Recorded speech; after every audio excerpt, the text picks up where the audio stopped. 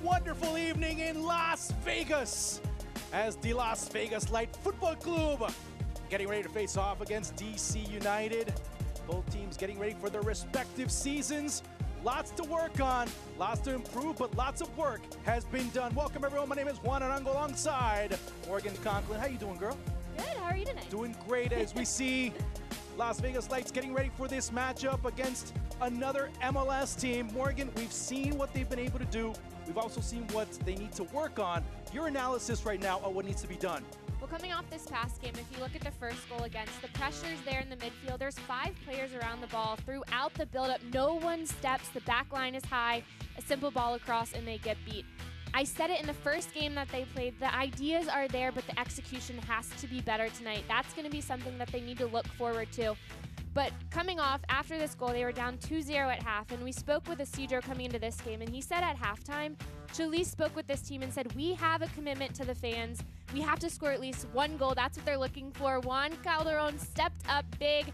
2 goals for his team. Beautiful set pieces, finishing both. And one thing that we also heard about was the fact that a lot of opportunities weren't cashed in by Las Vegas, and that really needs to be worked on a little bit more. And of course, the mistakes that led to the eventual game winner by Kai Kamara. Exactly, and that's going to be one of the keys for tonight that they need to look forward to is capitalizing, getting on the other end of things, but first off, defending together. Of course, and we have to look at those keys because now we're going to look at Findlay Toyota's keys of the match. Findlay Toyota, an official sponsor of Las Vegas Lights Football Club. And starting off, the first key is defending together. Have to be all on the same page. I spoke about it with that first goal against.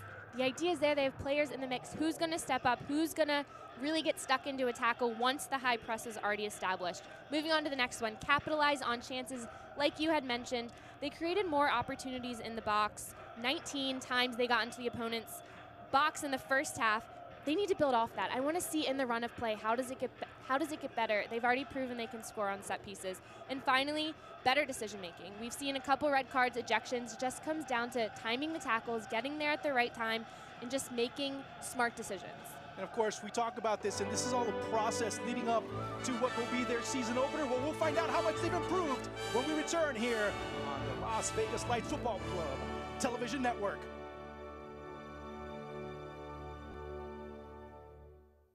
Hey, yo, I'm Jafar Opso, and I'm here with my man, Brandon. Brandon, what makes you a better basketball player? Is it your shots? Nah, Jafar. Brandon, is it the crossover? Nah, Jafar. Is it the shoes? Nah, Jafar. Is it the height? Nah, Jafar. Then what is it? It's rubber report.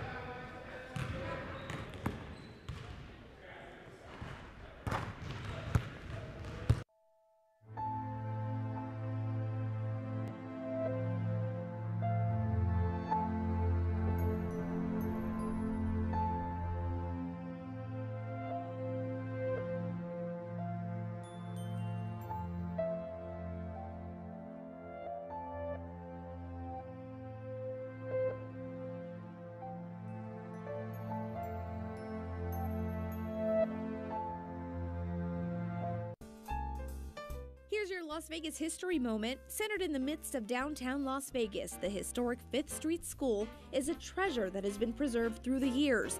Built in 1936, this Spanish mission-style building served as the city's first permanent grammar school, named for its location on 5th Street before it was renamed Las Vegas Boulevard. Though the school closed in the late 1960s, it continues to serve the community. The revitalized building is now home to an array of local arts and architectural organizations. In 1988, it was added to the National Historic Register and remains a cultural centerpiece in the heart of downtown. Those who buy the Las Vegas Centennial license plate help preserve and protect the city's history because proceeds fund projects like this. Grants to help celebrate, preserve, and provide education about the city's history are also available. For more information, call 702-229-6672. We're back as we're getting ready for the kickoff pre-match protocol going on as both captains for the evening. Of course, one being Steve Birnbaum, U.S. International, and Marcelo Alatorre, the captain for your Las Vegas Lights. And a lot of things to be looking at. And the first thing we have to start analyzing is the starting 11. And of course, that starting 11 is brought to you by Zappos, as they're presenting the Lights FC jersey. Check it out at zappos.com/soccer. Let's start with DC United, Morgan, as it's David Ousted in goal, De Leon Brillant, Birnbaum and Fisher in the back, Junior Moreno with Ulises Segura, Zoltan Stieber in the middle, Paul Arriola and Yamil Assad, former Atlanta United man, former Vélez Sarsfield Argentina, and Darren Maddox, the Jamaican international, recently acquired for Ben Olsen's side. And now for Las Vegas. Yeah, and looking at this, we saw a different look from them last game. They started with a 3-back. Today they go back to the 4-back system. In a bit of a 4-3-3, they bring Christian Torres on at that left-back position. Tonight, keep an eye out for Julian Portugal, Alex Mendoza. Those holding midfielders are going to be busy. They have to squeeze the space in the midfield and really limit that space that DC's going to look to attack in. So it'll be quite a compelling bit of notes for those of you that want to see how these teams progressing. The rate of progression, of course, between last week in that dramatic encounter against Vancouver and what you talked about, Morgan, reducing mistakes, making better decisions, and more importantly, as you see right there, the one, the only, Jose Luis Sanchez Solá, El Chelis. And I think one thing that's been really interesting in interviews and stuff you read, and coming from Chelis, is he's just saying that they are looking to get better day after day, week after week. And he said right now he believes in this team. They're making progress, and I think we've seen that. Obviously, you look from their first game compared to their second, just how they attack got better. Obviously, the goals. But I mentioned it in the open tonight. I want to see how they look in the run of play. How do they attack together, and how do they capitalize, especially when they get in the box, because that's been a key and something that they've been working on this week. And you mentioned, of course, Portugal as well as Mendoza. You start looking at players like Carlos Alvarez. You start looking at how those players start also kind of associating a little bit better. That's especially with so much, or so few days between the acquisition of all these players and now, those associations do take time to develop. Well, and you see some players starting to obviously get more minutes, earn some starting spots. There have been a couple cuts, a couple changes, and you see Calderon in the starting lineup, which, no surprise, he started the first game, definitely deserves the start tonight. Yeah, I think he made enough merits to be able to do that, yeah, absolutely. Exactly, but you see some players, Sammy Ochoa, who's definitely gotten a lot more minutes than that first game.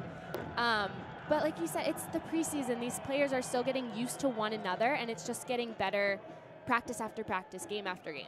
And, of course, we are underway. DC United in their alternate road whites going to the left from the right, and Las Vegas in there already becoming used to black kits with neon strip. Cross into the area, way over, but being able to recover it on the other side with Isaac Diaz.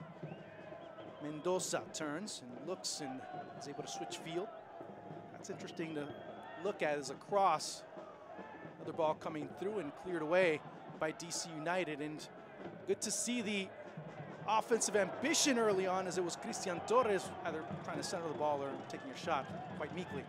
I love that early on from this Lights team. Obviously, they had the kick, and anytime a team starts with the ball, you want to get after the back line, but especially this Las Vegas team that attacks very well. I like the fact that they get the ball wide to Diaz. He's a player that's very dangerous and really active when he has the ball. He's going to work hard to get those crosses off, and he already has 2 within the first minute. Yamil Assad as Joel Wiki brings it all the way back to Rancho High School alum Angel Alvarez. DC United looking to control it. DC United side, Morgan, if you start looking at what they did last year, more like what they didn't do, really gives you at least a base to be able to grow out of and improve significantly, especially with their additions. Here's Assad looking in the middle, trying to find Paul Arriola. Isaac Diaz. And Juan, we focus a lot, obviously, on Las Vegas and what they are doing, but this DC United squad opens up on March 5th. It's right around the corner. Right around the corner in Orlando. Exactly. So they have gone through their preseason. They've had a couple of their games. This is really ending that for them. So they're a team also that's trying to work through some kinks and get it going, because they start extremely soon. They start extremely soon, and it's been a very positive preseason for them. Unbeaten so far in their matches, and of course their last one, a 2-1 victory that they had down in South Florida, or actually in the state of Florida, northern Florida to be more precise. And you start to see the team beginning to gel a little bit, the new additions starting to contribute more and more. Of course, one player that many are looking at is Jamil Assad, a man with a tremendous football pedigree. Assad looking on his free kick to place it in the area to see if a teammate can strike it. The ball, a chance, cleared away there at the last minute. It'll be a corner kick, or is it a goal kick? No, it's gonna be a goal kick for Las Vegas Lights.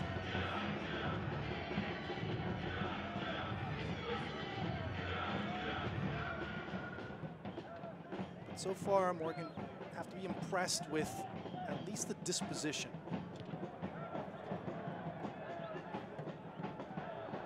Mendoza, another mistake.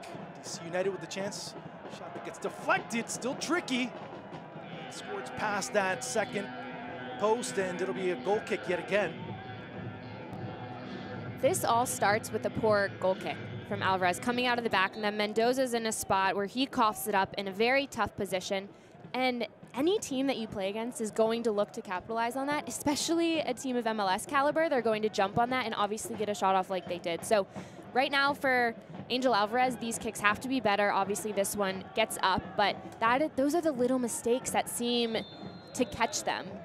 I like that. At least this one got up, so I mean it's an improvement there. But another foul, and play will be stopped as O'Neal Fisher, see right there, the physicality of the match right now, as the man that went down, of course, was Junior Moreno. You saw O'Neal Fisher, and now Samuel Ochoa just making sure that he's okay, that all the parts are in the right places. 5 minutes in, and a yellow card being given already. Came in a little bit too reckless, and going there into that whole issue, and it's something that we've talked about as well, Morgan, about how this team needs to kind of settle down as far as getting yellow cards or getting into situations where cards can condition an encounter early on. Yeah, we had a talk with Isidro this week, and that was one of the questions, and he had a great answer because he kind of gave you some insight into this team, and he was saying that this Vegas team, they've had a couple red cards, a couple ejections, but he was saying that a lot of it just comes down to they're looking to tackle and aren't timing it correctly, so they need to get to their tackles better. But he also spoke about the cross there by Darren Maddox, not getting there on time, as Ulises Segura waiting for that ball, but good anticipation, and now Las Vegas being handicapped a little bit as O'Neal Fisher brings it back. Continue your thought, please. Yeah, and going back to that, he also spoke about himself and Chalice as well, because they were ejected from the last game, and he said he can't really speak too much about discipline with this team. He said because the way that he reacted is not something that they want to put out there. He said this team, as coaches, these players are they're looking at a mirror. And do as I say, not as I do. Exactly, so if they see that in their coach, sometimes that comes across in the game, but he was saying that what you saw from the coaches on the bench in that last game, he said you will not see that again. That's not something that they are trying to put out there. Just at times emotions get high, but it was very interesting hearing him talk about it, because he said in American soccer, it's so physically demanding, it's not possible to challenge and get a good result when you're playing down a man. You have to have 11v11. And I think that's such a great comment, and it seems so simple, but it comes down to decision making, and you can't put your team in that position where you're a man down. Yeah, especially if you start doing it on a consistent basis, you're kind of making your uphill battle a little bit steeper. Another set piece opportunity here for DC United, this time from the opposite side. At the same range, and we'll see if Assad, see what can be done here with Zoltan Štibar, the Bulgarian, looking to swing that ball into the area with his left foot. Crossing it again, another ball that comes through, the header that goes just wide. It scrapes the paint off the post. DC United already ringing alarms in the Las Vegas defense. That's a beautiful ball set in. Birnbaum just slips behind Garduño. Garduño is a big guy. He cannot have a player get behind him. He thinks he's there. It's just a little nudge by Birnbaum that gives him that space.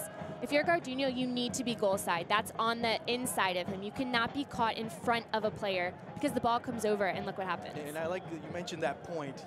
He needs to be in front, not near him, but just at least be, being able to mark him a little bit, not have that space that can really mean a big difference in what an opportunity can develop. So throw in for Las Vegas. Go ahead. Going back to that, especially with Gardino, when you're such a big body, you're one of those players that is almost expected to get on the end of it because of your size. Las Vegas heading over on the East Washington Ave side of the stadium. Goal on that side. DC United recovering once more was Frederic Briant, the Frenchman. They're clearing the ball out, clearing out of harm's way. Looking to see what can be done. A lot of play out on the wing so far. That's another thing that we need to start looking at as far as Las Vegas trying to elaborate some more connections, especially in the middle, getting Carlos Alvarez involved. Well, they have those wide players that are so busy. They like the ball at their feet. They want to combine. They want to cross. But it's one of those things as the game goes on. It's just moving the ball around and finding the open space, finding those pockets. Ball coming in, and it gets clearly dominated by DC United, and finally Joel Wiki knocking it out, just knocking it anywhere, but trying to keep DC United in that final third. One thing that Wiki just did there, it looked so simple, but the fact that he closed that space, I love that he did not give DC any space to turn and get at them, because if that attacker was able to turn, it's a foot race at that point. Wiki doesn't want to get caught there. Wiki wins there, but not without Alatorre committing the foul on the young Argentine Assad. Just wanted to hold off on the one because it was important that you mentioned that another card there, or at least the attempt of a card, is Alatorre. Can't really defend that too much, as Alatorre goes into the referee's book. And that's the decision making. He knew it when it happened, but if that first ball is won, or at least challenged a little bit better where it doesn't bounce after it gets past both of them, that whole incident is avoided. So when I speak about decision making, it's obviously in that moment, do you need to kick him to bring him down? Probably not, you have another player helping. But if the challenge is a little better, there's no foul, there's no yellow card. 10 minutes into bookings by referee Alejandro Mariscal, both in favor, or at least both given to Las Vegas Lights. El Chelis gesticulating from his position, and now DC United with another set piece from the wing, and quickly they go short. Assad, great heads up there. As Stiba looking to swing it with his left foot, cleared away. But Assad now trying to knock it back inside, does so. Darren Maddox waiting, but he's not going to get anywhere close to that ball. Paulo Viola fighting, getting it, but of course a foul was called prior to that. 11 minutes in, still you see both teams kind of in this feeling out phase. They're just trying to figure out what one and the other end up playing right now. Yeah, and it's early, but I think there's been a couple moments where I think the Lights need to step up and just tackle, get into a tackle, get stuck in, whether it's in the air, whether it's on a cross. But it's a good start, obviously 0-0. They're able to play, they're able to push the ball up the flank. I want to see a little more movement in the middle. Asking you shall receive, or at least the intention was there, as Joel Wiki getting around a defender. Alatorre. Happens. Oh, that's wonderful when a central defender has that skill. He does exactly that. Sammy Ochoa to Portugal. Out wide to Calderon. So he looks to swing it, and Sammy Ochoa making a run to the first post. Stationary Portugal, top of the 18. As you start to see a little bit of scrambling going on. Ochoa being marked well. Ball goes over everyone's head, except, of course, a DC United player right there, O'Neal Fisher. And the counter is Assad had room to roam. He's going to take some time, knock it deep, and help the defense reset. The counter is where Las Vegas has issues, and that started from the ball pops out, Alatorre gets it and settles for a long shot, but then tried to keep his run going when they lost possession. At that moment, he's out of position, and that's one less defender that you have, and the other three have to slide and try to shift for that area. So when it comes to Alatorre, when it pops out, if he can pass and then get forward and connect, rather than taking the shot and trying to get forward off the ricochet. 13 minutes in, still no score. Brillant to Darren Maddox. Nick De Leon dropping back, but it's Paul Arriola trying to dribble past the defender. Unable to do so. That quickly goes back to the Las Vegas Lights.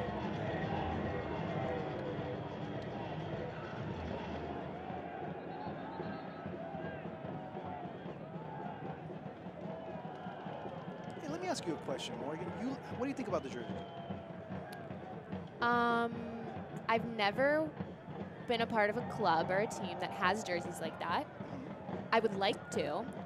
I've never really seen jerseys like that before this, so I'm all about it. I definitely think it totally fits everything that we've experienced and heard about this Las Vegas club and just what they're doing and how it's different. I love it. Okay, do you want to get one? Yeah, and I love Okay. Zappos too, Sure, so of it's course. awesome. And because I'll let you know how exactly you can do it, because season tickets, well, for your Las Vegas Lights inaugural season includes a team jersey. You want to find out more? Well, you have to go and get those details at lightsfc.com/tickets. And of course, a hookup would not be bad. I was actually on the phone with Zappos a couple days ago because they have the best customer service, and I had a question about something. And I was talking about the lights with my customer service guy, and he was just saying, like, yeah, you know, we're the sponsor, we're huge fans of them, love what they're doing, and we were having this whole conversation about the Las Vegas Lights. It was awesome. Maddox is going one-on-one against Garduño. Maddox trying to use his speed, but is unable to get around him, but still generates that corner kick. First of the match at the 15-minute mark of the first half. Still no score from Las Vegas. It's really strong defending from Garduño as Maddox faces up, just closing the space, because if Maddox was able to get that touch, he has the speed to get there before Garduño, but a really nice job of just holding his ground and getting the poke in to get the ball out. Comes Assad with the potential in-swinger. Referee Alejandro Mariscal looking to find some civility amongst that mass of humanity. Going far post, and Alvarez not able to get there. And we'll do it all over again, as it'll be Assad taking the corner once again.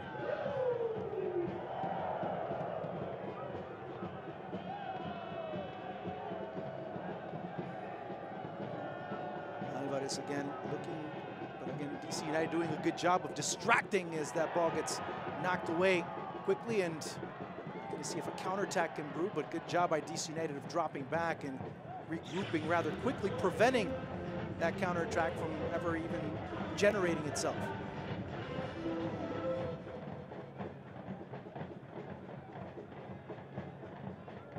Portugal. Sammy Ochoa not able to get past Brillant. Still, Las Vegas getting the ball back into the middle. Ooh, good clash there. Good physical tackle as, of course, Calderon going down. The referee says, no, it's going to be a foul. And he's also asking for the stretcher to come out. Let's see how this play comes through. Good work there, and ooh, very tough physical play there by Brillant. Kind of feels it a little bit afterwards. And that's a tough tackle on both sides, both going in, focused on the ball, not as aware of where the other player is. Obviously, they're trying to get to the ball, but it's preseason. I think it's a smart decision. Just stop the play. Just make sure both players are all right, because that's definitely a tough tackle with all that momentum. As I mentioned before, Alejandro Mariscal, the referee. First assistant, Eduardo Mariscal. Second assistant, Alejandro Aguilera. And fourth official, Joe Pickens. So far, we've seen both teams rather combative. I mean, the physicality's there. Yeah, they're talking to each other about if somebody came in and saw this match, they would probably think that based on the intensity of it, it is a regular season. And both teams are taking it as that because of the repercussions, or how also the proximity of the beginning of the regular season is as well. Well, and you have to treat it as a game, because this is how you see where your team is and how you get ready for the regular season. So obviously, if you play at a lower level, when you start the season, you're going to play at a lower level. So yes, it is a real game, and it's obviously a chance for these players to get used to one another, but also with the intensity, this is Las Vegas, and we know this is what they bring. They're playing home, their final preseason game, like you said, but I guess preseason wrap-up, final game against an MLS squad. this is what they bring. As Brillant comes back on. Plays resume, but it seems like everyone's trying to get back into position to resume action, if you will, and Brillant has some room to roam, sends it deep, looking out wide for Arriola, but it goes to Darren Maddox. Ball gets cleared out by Las Vegas, and continuing to press forward is DC United. Maybe not with the most elegant of precision so far, as O'Neal Fisher looking to send the ball into the area once again. Segura, the ball comes through, and Alvarez able to bring that ball down rather quickly. It's interesting to see some tendencies to it, and just to bring some points across throughout the broadcast. To start this, because many of you, and you start talking to fans, and you start talking to other colleagues from around the country, and they're always asking, what's up with Las Vegas? They play a little differently, and it'd be interesting to start looking at some points, some finer points of this style that Las Vegas wants to play. Yeah, well, first off, defensively, they have that high press. They're going to get numbers behind the ball, and they're going to make it difficult because when you cross that line of confrontation, when you start getting the ball close to where they start defending, there's numbers there, and it's hard to get past them because they're going to come at you. But also, attacking-wise, they like to get forward, and they want to create chances. They want to get in the opponent's box. And that's a really good job defensively, real quick right there. The fact that they had numbers, that's what they lacked in that first game, in that first goal against Vancouver, was stepping to that ball. There was numbers, no one stepped, and that's exactly what you just saw. The way that they squeezed together, that's fantastic team defending from Las Vegas, and something that they needed. You see right there the replay, and exactly what Morgan's mentioning. You're going to see right there, or actually prior to that play, how they were able to recover. The recovery seems a lot quicker, a lot sharper. But going on that play, Diaz is a player, Isaac Diaz, he draws defenders, and he's able to get those fouls because he gets his body involved. He's a little bit smaller, but he's so quick that he can draw those fouls. So he's difficult to play against. He usually drifts wide and finds his way into that right flank, but when he's on the ball, he's going to create, whether it's at his feet or drawing a foul and getting a set piece. Just like the one that we have right now, in the 20-minute mark. Of course, the man that was able to get the historic goals, 2 of them, I should say, for the Las Vegas Lights the other day against Vancouver.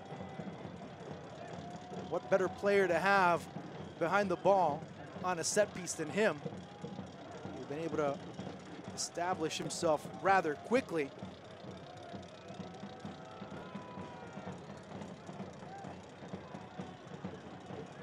Trying to bring it back, bring it forward. 5 players for the Lights. 2 big boys, Garduño and Wiki, stepping up. Jumping into the attack, maybe a little bit more, Christian Torres. And from Tupalcingo Hidalgo in Mexico.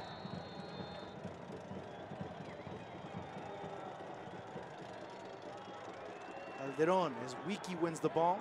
Still bouncing forward, and DC United looking to break out, and quickly you start to see how Las Vegas presses, but again, you start to see where the goalkeeper has to be. Angel Alvarez reading that play very well, anticipating and positioning himself well, therefore thwarting that attack.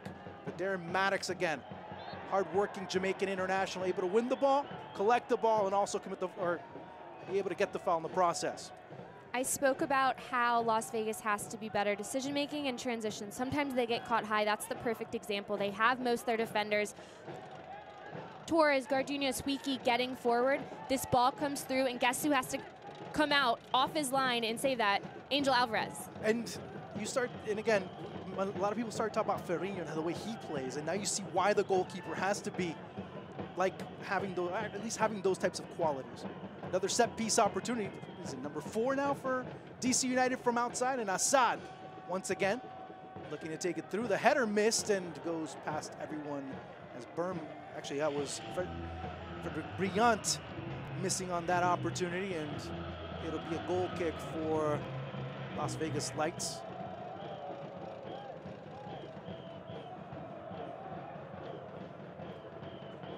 They use turf to cover the infield. They have grass that they put there, but that's something that's dangerous because it's already difficult to play on that, and especially now that it's not even because the turf has popped up a little bit. That's something that the referee needs to just keep an eye on because that can become dangerous, especially around that goal area. You can slip, you can lose your footing rather easily. Whole variation of things that can occur. As Isaac Diaz has to send the ball back, the foul was retroactive. And quickly, Julian Portugal dropping it back, Garduño. Fisher. Continuing to do with Assad and Fisher. Connecting on the near side, another foul, and again, another foul just to add to the topic that we've been talking about throughout the early stages of this first half. Alatorre now pretty much with a lease on life. He's already been sent off before. Actually, he was sent off in the last match against Vancouver, so he needs to keep an eye on what he's doing, have better judgment. 2 words, decision making. And I think I'm going to say it most this game. That's just being smart. Yes, you want to get in his way. You want to knock the runner off his path just a little bit, but when you get handsy and you stick a couple in there, you're already on a yellow. This ref has shown that he's not afraid to give them. Gave 2 early. You have to be careful, especially for Alatorre, who is the captain, a leader, one of these veteran players that the younger guys look up to. He knows better. It just has to be smarter. You can bump the player, but you don't need to get your hands in there and shove him. It's too obvious. Brillant looking for Maddox, and Wiki able to flick that ball away. Isaac Diaz. Fisher. Alatorre winning that battle. Diaz trying to get a little bit too much in the flare category as Assad now controlling it in the middle of the pitch. He switches sides. And De Leon. A little gimpy there. Another cross, looking for Maddox. Wiki able to stick his foot out. Another corner kick coming up for DC United as we reach the 25th minute of play. Solid defense from Wiki, just getting goal side, positioning himself on the side of the goal, so if the ball came through like it did, he can get his foot there. That's just textbook defending, very simple. In-swinger coming up. De Leon in the area. Same thing with Brillant. Maddox, Birnbaum. Came close on a previous occasion. Easy. Top of the 6. Alvarez with the punch, airing at that. Clear it out finally, and a foul being called by the referee, and a yellow card. This time it will be for DC United. It'll be Steve Birnbaum going into the referee's book. That'll be at the 26th minute of play. And a night like this and many other nights, it's going to be a major advantage for fans to come early. It's going to be rather festive week in, week out. Well, that's why I encourage you fans to be sure to come early to every Lights game for the Zappos tailgate. Beard garden, food trucks, live music, and that ball coming through. All of that, well, ladies and gentlemen, it will start beginning at 5:30 p.m., so don't miss it. The Zappos tailgate. Corner kick, first time that the Lights will have one on this evening. See if they go short. You see how they're trying to line up. Wiki directing traffic. Garduño looking to get a pick. Calderon going first post, cleared away quickly. Arriola giving chase, another cross. Samuel Ochoa, another ball that comes through, and a great save there by Brillant to prevent that ball from going forward. Now the transition on the opposite side. Here comes DC United, full speed ahead with Ulises Segura, the Costa Rican international, trying to slot that ball through, but great recovery by the Lights defense. And Angel Alvarez settling everything down. That's exactly what that was good transitional defending from Las Vegas, getting back on the other end, but this was a great second ball sent in. I love Sammy Ochoa hitting that back across. He didn't have an angle to go to goal himself, but the way that the Lights responded and got back, nobody got in for an unnecessary tackle. They just worked together to squeeze the space, into an area where they could win it. And now you see referee Joe Pickens getting into it with El Chelis. As he stepped out of his technical box. Throw-in coming up for the Lights. Actually, no, it's going to be a set piece. This is on my whistle.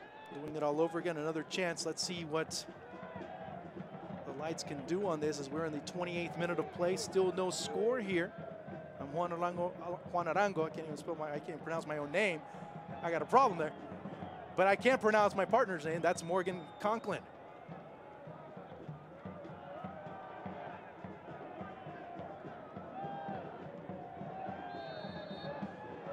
Calderon. Got bailed out there by Darren Maddox after a poorly taken free kick. And Las Vegas will have yet another corner coming up. It's interesting. I mean, you talked about the second ball, though. The corner didn't work so much, but when they came back second time around, everything working so well, especially with the Ochoa header back into space. And it was to that far post. It got over the first defender. Taking it through, the header that comes right through, and Wiki just wide of that near post. Almost makes it 1-0. Good chance for the Lights on this opportunity. The far post, that's what I just mentioned. Wiki's able to sneak in behind. He did the right thing heading it down, but his body position, he was already past that far post, so by the time he heads it down, it's not on frame. But I love the fact that he tries to keep it low, and he gets in behind. But more importantly, Diaz is able to get the ball to that back post.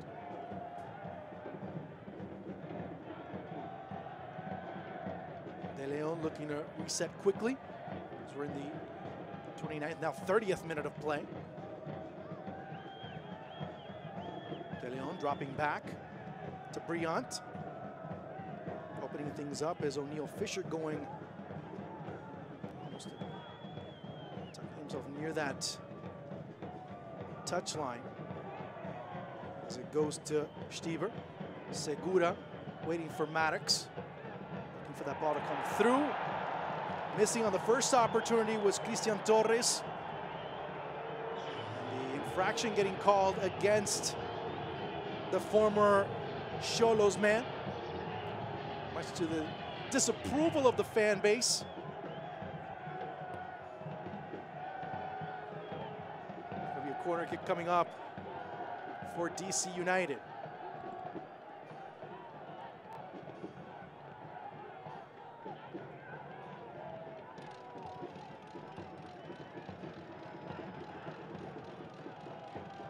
The penalty area, ball still bouncing around. Maddox couldn't latch onto it. Now we'll go to the opposite side of the pitch, and hopefully DC United look to reset. Maddox, good job there with Paul Arriola. Looking to hit it, but ends up in the stands, and that opportunity ends up in a tremendous stud. And in that moment, you could see Vegas ball watching a little bit. Alatorre is not happy about that. He and Ochoa squeezed the space, it slipped through, and he's onside. Nobody tracks that.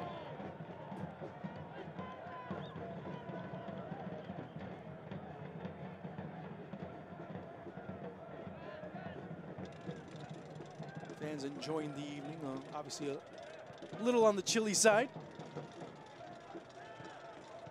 Still enjoying the environment as Stieber drops back and gives it to Brillant. How much Darren Maddox has to drop back.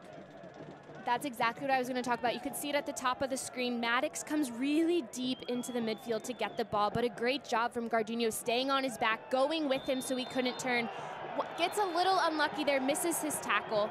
If he times that correctly, that doesn't happen, but I love the fact that he's going with Maddox because that has to happen. You're absolutely right. It does have to happen. If not, he's going to wreak havoc all over the place. See right there, he clips his support leg. Maddox looks to turn. You see Gardino go on that other side, so he clips him. If I'm a center back, I'm not trying to win that tackle because like you just saw Maddox tried to spin, if he spins and stays on his feet, he's gone. So if you're Garduño, go with him. That is great. That part's on, but hold your ground. So if he tries to turn, you're right there. Or if he holds it and plays backwards, nothing happened.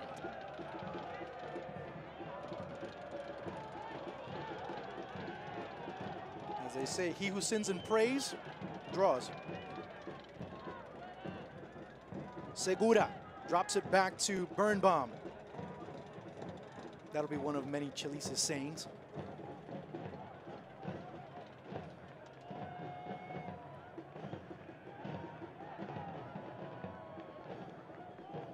Garduño. It's Torres now in 33rd minute of play. It's been very box to box, very middle of the pitch type of encounter. Both teams have not shied away from showing the cleats here and there, which is indicative in kind of what many would be expecting in this type of match, a bit of a dress rehearsal. It is a dress rehearsal for both teams. Isaac Diaz. Stiba. Darren Maddox. Stiba again trying to serve it into space. Anticipated nicely by Torres, and he's able to sweep it away for a throw-in. A safe play there from Torres, but that buildup is exactly what we kind of saw in the Vancouver game. The ball's in the midfield, there's players trying to squeeze, come back, but nobody steps, and the ball gets played through. So that's where Las Vegas needs to be careful, is when they're a little out of sorts and around the ball, someone has to step up and get there. As DC looking for a way to break in between lines. Darren Maddox not getting there on time. A La Torre, now Wiki collecting it.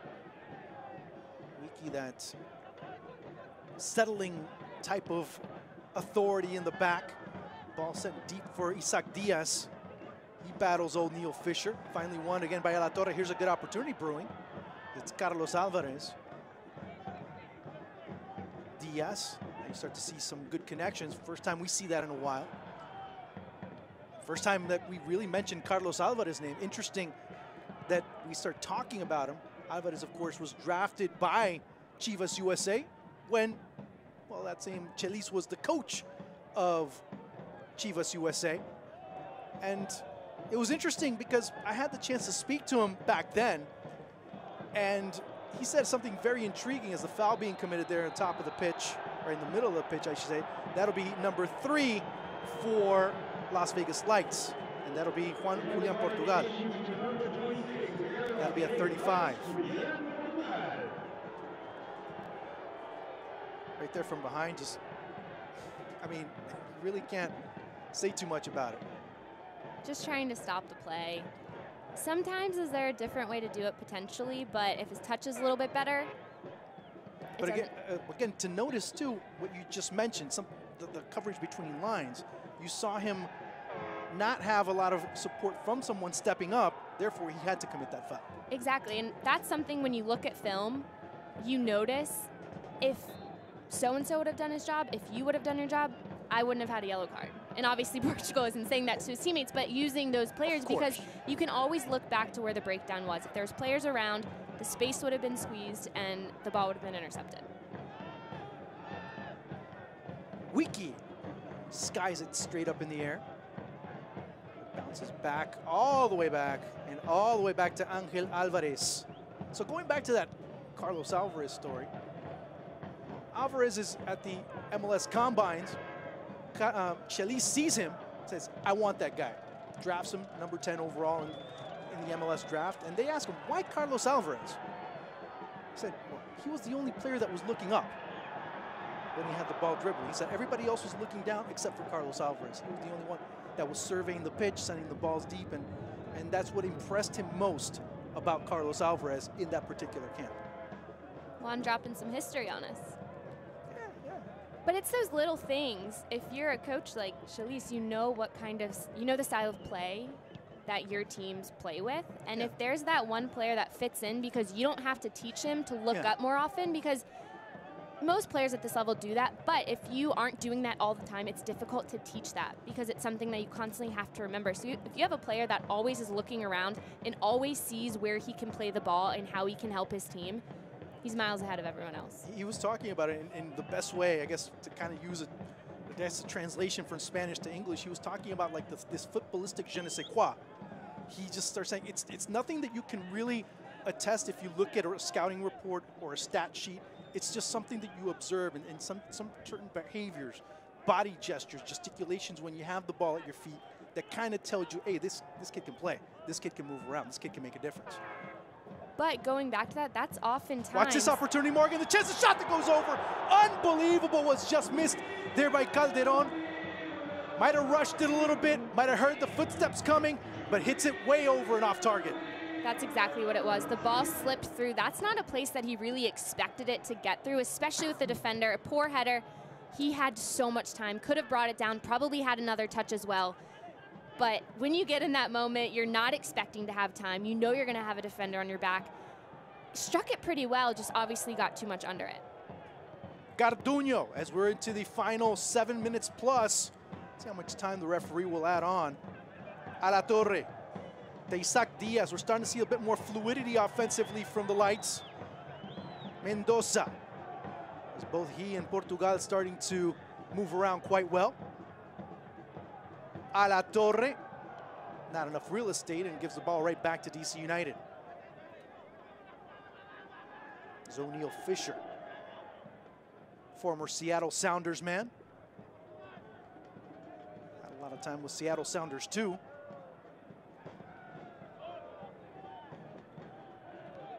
As it's Garduño dropping it all the way back to Angel Alvarez. Now, I'm gonna start picking your brain a little bit here. Second half, what do you start looking for based on how you've seen this first half? If you're Chelis or even if you're Ben Olsen?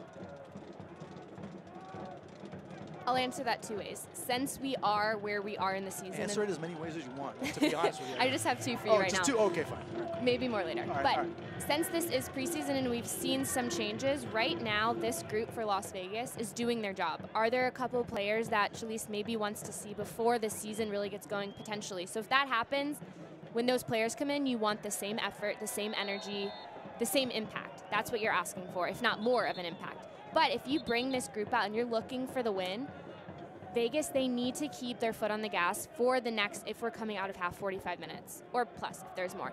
But one of their things that one of their strengths is bringing that energy and being able to continue with those runs, continue getting at the opposing back line.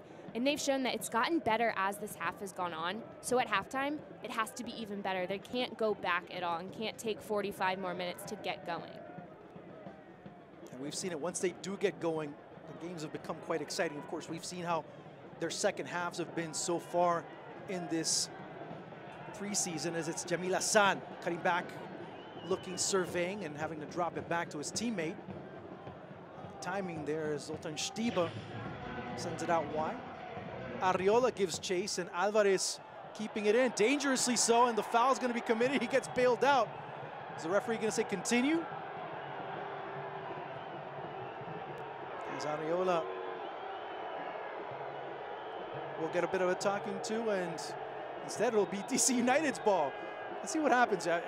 I'm trying to figure out where Arriola is. Right there, the headlock, or the pseudo headlock, I guess. I don't mind the footwork there. I see what he's trying to do, but if you're going to body the ball out and try to keep it, you have to get your body in front. I know you're a goalkeeper, probably not used to doing that, but you have to get your shoulder in and really block the ball so you win it. Ball coming through. Stiba with the header, and it goes right off of the body of one of the players for Las Vegas, and it'll be, of course, all for naught, as a foul was called prior to that. Las Vegas just got bailed out by that foul because 4 minutes before half, they almost were going to have to defend against a PK. Sammy Ochoa on the post is ready for that ball when it comes back. It hits his hand, definitely would have been a handball, would have gone to a PK, but the foul brought that all back. That saved them right there because they've been so strong the last couple minutes, and they want that momentum to try to get one before half, but especially going into halftime. Absolutely. Segura, the former Saprissa man, finding Arriola. Full speed ahead, left foot, the chance, the shot, and DC United take the lead. Yamil Assad with the goal. You talked about it just a few minutes ago, Morgan, or just a few seconds ago, how they ended up paying for a mistake that they committed. There's been a couple times Alatorre out wide right has been caught forward. This was another one, and he's punished for it. Tries to get back, cannot get there in time. It forces Garduño to come over and try to stop that ball. Then there's no one to account for all the runners. That is one that if the ball is kept in the midfield, it doesn't happen, but Alatorre has to be a little bit better with decision making. He doesn't need to push forward at all times because he can't get back in time. He doesn't have that pace against some of these players. So pick and choose your moments. I see him getting forward, but when the ball's in the midfield, there's no need to be past that. So Yamil Asad, yet another goal. 3 already in the preseason. Player that was with Atlanta United last year. Great contributor for Tata Martino's side, who had a tremendous campaign to the playoffs in their first season. Product of Vélez Sarsfield. Of course, his father played at Vélez Sarsfield as well, played in that Intercontinental Cup back in 1994, 2-0 win for Vélez against none other than AC Milan. Speaking of Alatorre, again, this last build-up, that's the perfect time to get forward because Diaz pops off the back line, comes into the midfield, so he's not high. That's your time to get forward and get into that space that he just left. Alatorre did it beautifully and was able to connect. So that's with picking your moments. When the ball's in the midfield, like I said, do you need to bomb forward and try to make something happen? No, there's no space. But as it gets forward, if Diaz leaves it, he's in there. Also, on that play, give a lot of credit to Ulises Segura, who had maybe about 3, 4, 5 seconds to hold it, collect it, look, survey, and saw the run that was being made on the left-hand side as well. Exactly. He was able to find that space and get the touch to pick Here's his another head ball up. that comes through. Alvarez anticipating very well. Great libero work there by Alvarez, coming way off his line, coming way out of his box to prevent what could have been the second goal. Defensively, Las Vegas struggles against those little slip balls. It's the spacing, it's not pressuring. They are vulnerable when that little slip ball comes through and splits an outside back and a center back, or the 2 center backs. That's really what lets them down. Calderon. We're in the final minute. We'll see how much stoppage time, if there's any stoppage time that's given. There's a chance, trying to curl it, but not enough pace behind that ball by Marcelo Alatorre. Easily collected there by David Ousted. Beautiful response to get those numbers forward. I don't know if this ball was mishit. If it was directed there, it was perfect. If it was mishit, it ended up perfectly. The way it slides across the front. But I love the numbers that Las Vegas sends forward, and they connect the pass so no one's out of position. The second time we see them connecting from the outside in. Segura getting past 2 defenders.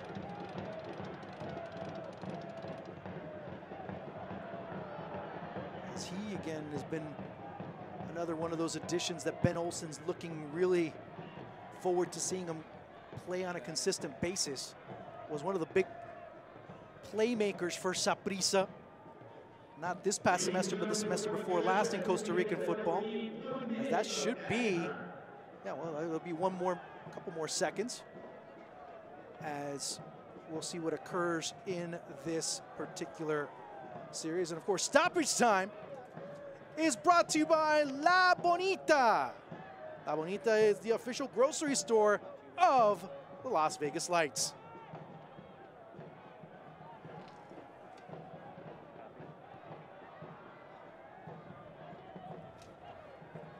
I'm not Mexican, but if you need to come, I'll go to La Bonita and I'll make you some chilaquiles. How about that, Morgan? Okay. You didn't understand a word I said. Chilaquiles, I'll make you some chilaquiles, man. Tremendous stuff there. And speaking of tremendous stuff, that's the end of the first half. A goal by Yamil Asad in the 42nd minute. The difference so far in this match. Morgan Conklin, your thoughts? Really strong from Las Vegas. I think that goal right before half is obviously a bummer going into the half, but just because of the way that they played. It came down to decision making, just a lapse of judgment at the time, but props to DC United being aware and taking advantage of it. We'll be right back with more.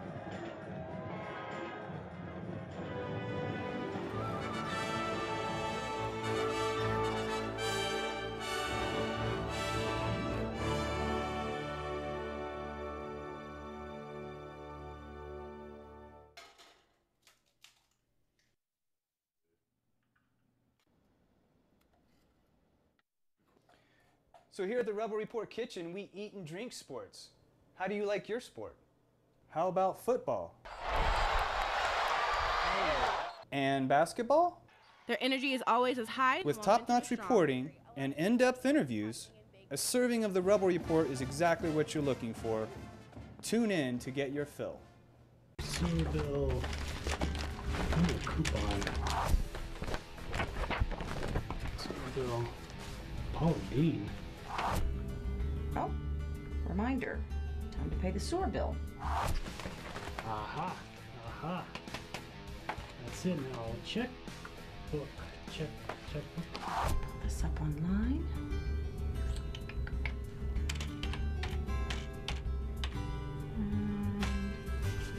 Done. Where are the stamps? Where are the stamps?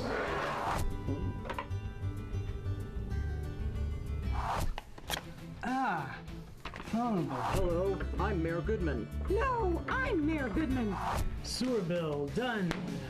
That was easy. Power bill. Now you can save time. Pay your sewer bill online. Go to LasVegasNevada.gov. Manicure.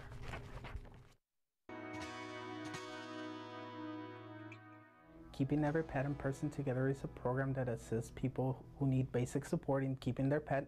We understand and recognize the heartbreak of having to surrender a pet due to things that are beyond your control. That's why we will sit down with you and work out ways to help you keep your pet. So don't give up. We're here to help. You can visit the Animal Foundation at animalfoundation.com.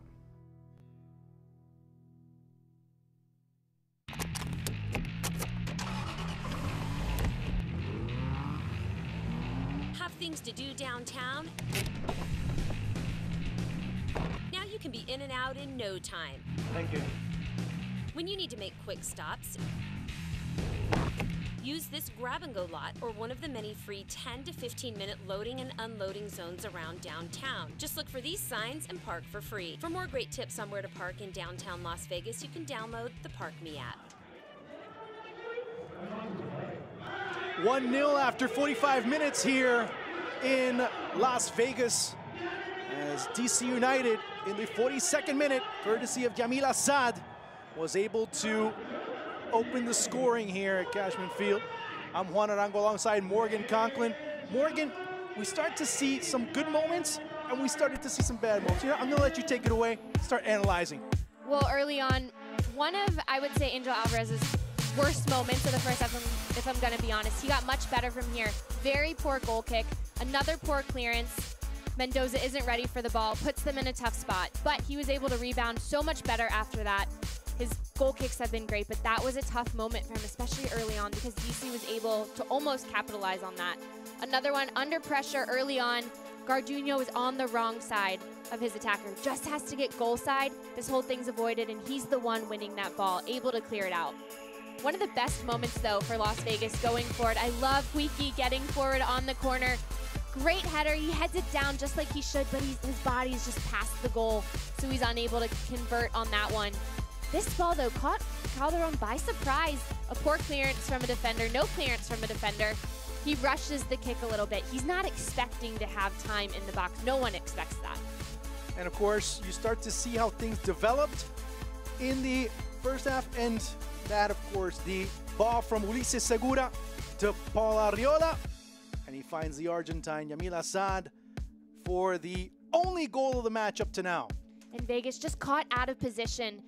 Alatorre tries to get back. Garduño has to come over, as he should, to put that pressure, but then it leaves a player open in the middle as players are getting over. Decision-making just a little bit tough there in the midfield, but for Vegas, it was good over the first half, and they need to take that positive momentum and bring it into the second half. And you mentioned it, how that momentum that they were able to acquire towards the end was very important to really build on this second half. As you see right there, the score at halftime, and we're going to start looking at the jersey unveiling. That was something that really caused a lot of interest in the Las Vegas community. We'll show you that right now.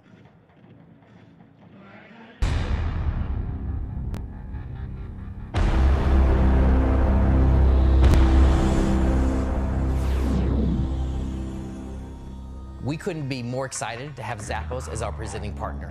They represent downtown Las Vegas. They represent everything that we want to represent. When you look at two companies, two cultures, two groups, the synergies are amazing. Zappos represents looking outside the box. Zappos represents having fun. Zappos represents a new culture, a new way of thinking, and that's exactly what we want Lights FC to represent. When we started this team, we had a blank sheet of paper, and we looked for people in the Las Vegas community that were for Las Vegas, by Las Vegas, of Las Vegas. Zappos was at the top of that list. They represent exactly what we want to be. We couldn't be more excited to be shoulder to shoulder with them with our jersey.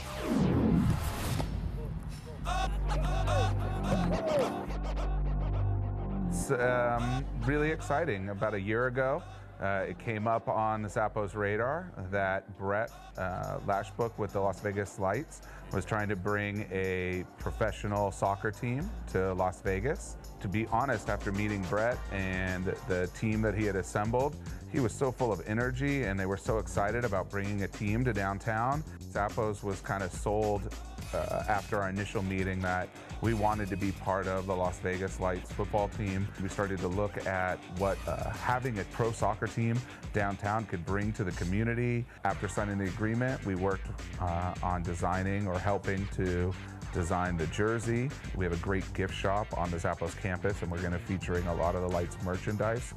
You know, another thing that's great is this year, 2018, it's the World Cup. So soccer is on the forefront on the world stage again, and it's really great that the Las Vegas Lights can launch at the same year as the World Cup's going on, and that you can have this experience, especially for our Las Vegas community, right in your backyard. We are Vegas. This is the entertainment capital of the world. We have to be different. No cookie cutter, nothing traditional, nothing that any other team has. From our name, from our logo, from our jersey, it's gotta represent Las Vegas, downtown Las Vegas, being different and being wow.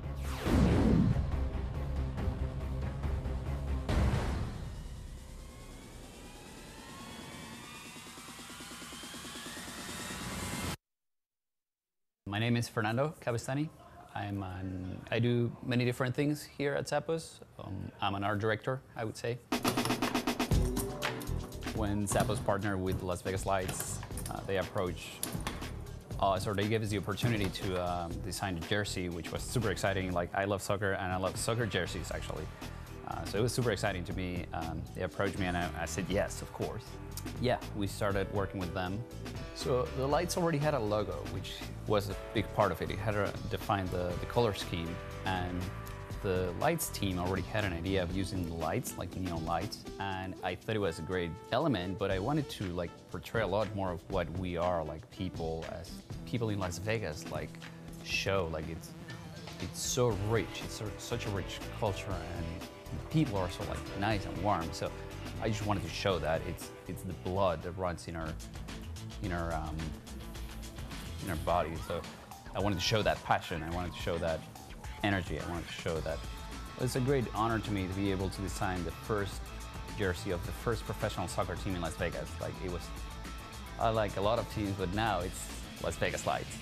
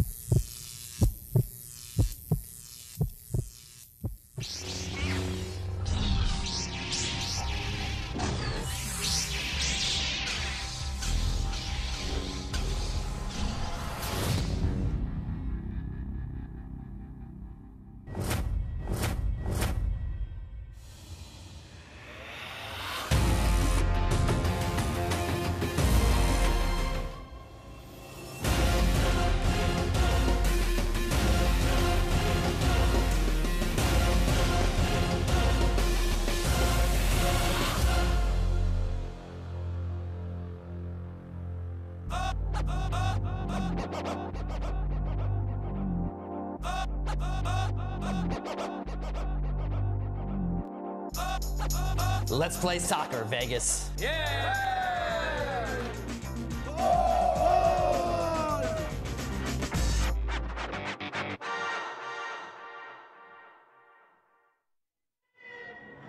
And I hope we see a lot of those jerseys getting lifted in the second half. As of right now, it's been DC United getting the advantage. Yamil Assad being the goal scorer up to now. Second half coming up soon, but we'll have much more during this halftime. DC United up 1-0. We'll be right back with more here on the Las Vegas Lights FC Football Network.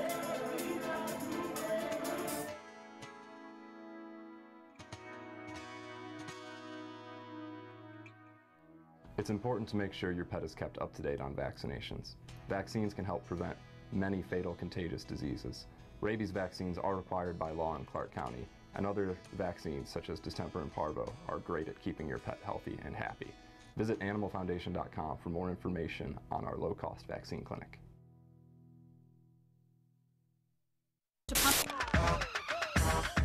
It's provided us with the original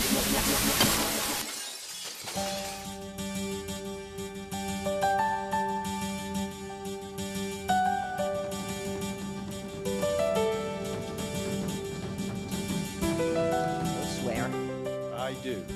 I think, hooray, congratulations. Do you, so help you God? I do, so help me God.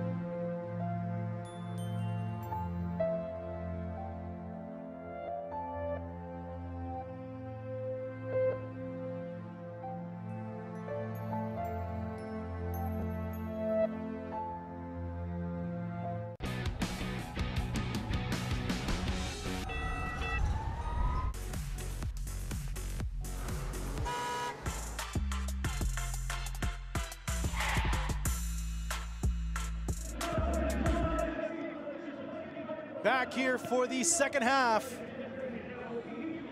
Las Vegas Lights FC football. Juan Arango alongside Morgan Conklin. And the fans are really looking forward to the second half. Vegas have been a second half team, if you will, Morgan. And of course, we talk about not only this preseason, we also have to look at what they're up against in the first 5 matches of the season when they open things up against Fresno FC. And none of these games are going to be easy at all. That's definitely a welcome to the USL schedule. Yeah. Fresno, another team in their first year in the USL. That'll be, I think, a bit of a rivalry between these two. And then obviously hosting Reno, their first home game, another team from the state of Nevada. But then you're facing Swope, Sacramento, and San Antonio. Luckily, all those are at home because those are going to be very difficult. You look at Sacramento, new head coach this year, and San Antonio, such a strong season last year. And some of the pieces that they got. I think you're forgetting, too, the two-time defending Western Conference champions. Oh, that's right. They did pretty well last year, right? I think, and the year before that. So, I mean. Yeah, I think they're pretty good. Yeah, I think they're pretty good last time I heard, but, you know, rumors do swirl around. But, yeah, I mean, seriously speaking, though, now, I mean, it's not an easy schedule, as you mentioned, at all. And it almost makes sense now. They've played their after this game, their 3 preseason matches against MLS teams, and that's probably the best tune-up for the regular season because it's ready, set, go, right from the start. I mean, if there's a context in which you can use the term litmus test, well, I think that's exactly it, as they will come straight out of the gate getting tested week in and week out. So interesting to see what is occurring. We have to wait and see what instructions both El Chelis, of course, his son Isidro Sanchez, will be giving or are giving right now, as they still haven't stepped onto the pitch here at Cashman Field. And in speaking with Isidro and also in speaking with Chelis as well, and a lot of the things that have been said, this Las Vegas team is almost built around the fans, for the fans around the fans, at least that's how it seems. And talking about their game last week, he was just saying, he told this team at half, these fans deserve a goal. They came to watch you play. You need to reward them. And I have a feeling there was a similar talk like that at halftime because these fans really get the team going. When we spoke this past week, they were saying that the fans kind of gave them the energy in the last game, and especially after that first goal, got them going for the second. You know, you made that point very clear. It seems like this relationship that Chelis wants is one of those that's very complimentary and I guess very interesting as far as how they both feed off each other. I mean, you see how the team feeds off the fans and vice versa. And seeing how that really can create a very important energy. As you see Daigo Kobayashi getting ready to come on, the former Japanese international. And talking about, you know, Chelis and his relationship with the fans, that was something that he'd said a while ago, is that they pay to see you. They take their money, their time to come watch you play, to escape from whatever's going on. You need to please them and put on a show. And that also is perfect for what this Las Vegas franchise is all about. It's entertainment, it's exciting attacking soccer, and obviously look at everything that they're doing for the fans. They have the Electric Company, their supporters group, and I think it just kind of seems like the perfect fit between the coach, the fans, the franchise, everything that they're doing. It's just that triangle seems to work really well together. See one of the trialists, Freddie Adu. And you're talking about electric and electricity and all that. One of the substitutions coming up for Las Vegas Lights FC will be none other than their goalkeeper, Ricardo Ferrinho, coming on. He'll be replacing Angel Alvarez in this second half. Also waiting for Kobayashi, who he will be coming in for. Most likely, based on how he played last time around, it would probably be for Carlos Alvarez, but we'll get confirmation shortly as far as that substitution is made. And we are underway here at Cashman Field as DC United kicks things on. Zoltan Stiba drops it all the way back to David Ostedt.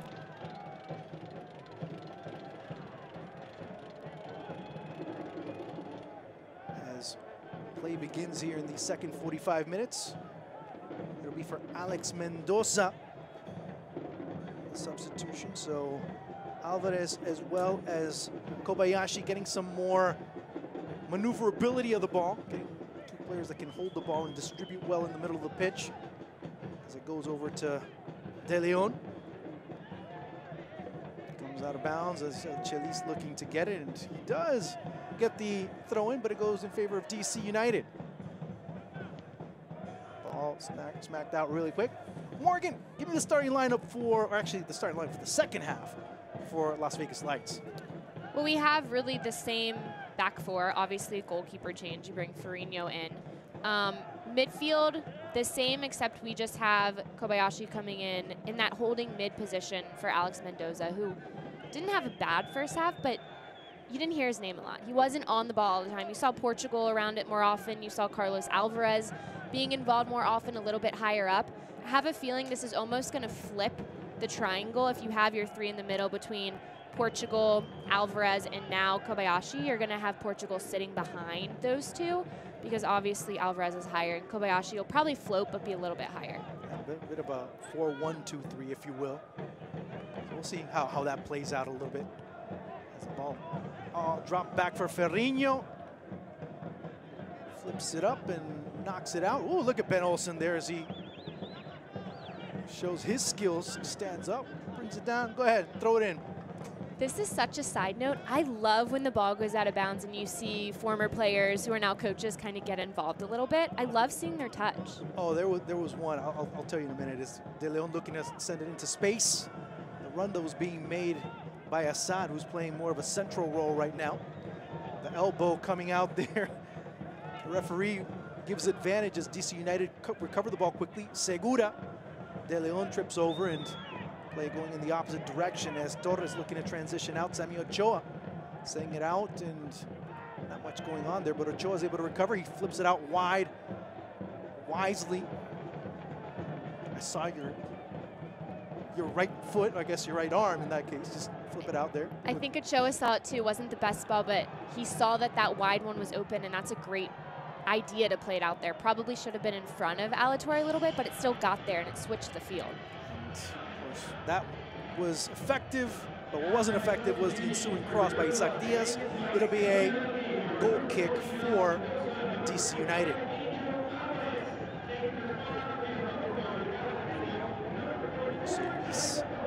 Sanchez Sola. Asked him once, why are you called Chelis? Because one of the kids around really couldn't pronounce it as a kid. They couldn't pronounce his name. So what they said was, instead of Jose Luis, they said Chelis, Chelis, Chelis. They tell me Chelis. So ended up being his nickname ever since he could remember. So Chelis, coach is very known very well, I should say, in circles, especially like in Puebla. All being crossed and anticipated nicely there by Junior Moreno. Coach at Puebla, coach at Correcaminos in the Ascenso MX. Always had a flair for wanting his teams to be offensive. One year, his team, Correcaminos, was the highest scoring team in the Ascenso. As Alatorre with the throw-in, again, Junior Moreno. Wiki pushing up, Wiki getting past 2. Wiki around 3. Wiki sends it out to Alatorre. The header. Samuel Ochoa can get past Stieber. Here's a good chance, a good opportunity. Has to turn back inside. The chance, a shot that goes. It's parried away incredibly by David Ostedt. And DC United will get to reset after the infraction. I love that when Carlos Alvarez got this ball, that little touch with his left foot gave him the space to get his hips around and to get that ball on his left foot. That little touch past the defender opened up that far corner. Deflection obviously wouldn't have counted anyway, but that little touch was top class to give him the space. That's why they brought him here. He's one of those different dimension he offers. Check that was Steve Clark who came in. Number 26, the goalkeeper, and already getting some work is David Ostedt. Called it a night. And here's another transition as Wiki by himself. So is Arriola looking to serve it inside. Here's an opportunity, and Darren Maddox does not forgive. 2-0 for DC United at 51.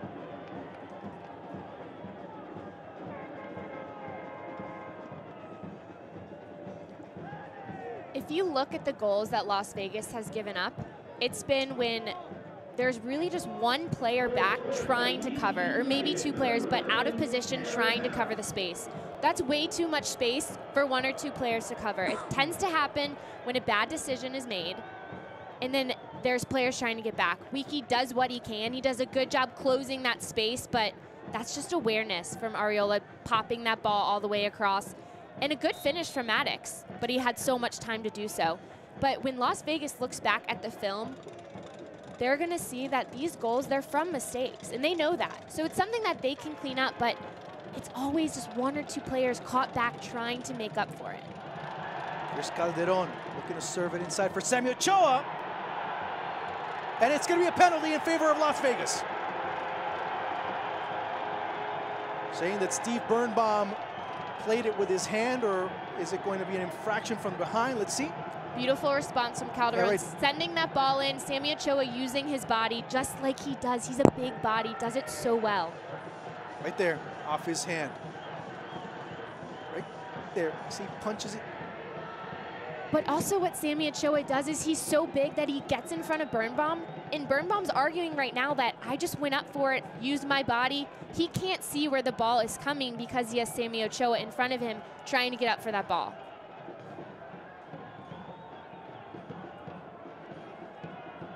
So Calderon looking to cut that DC United advantage from the spot.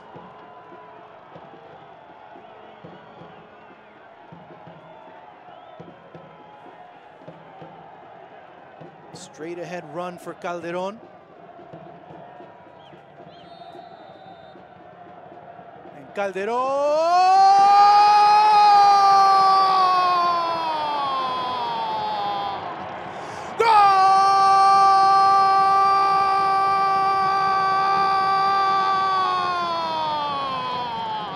Las Vegas!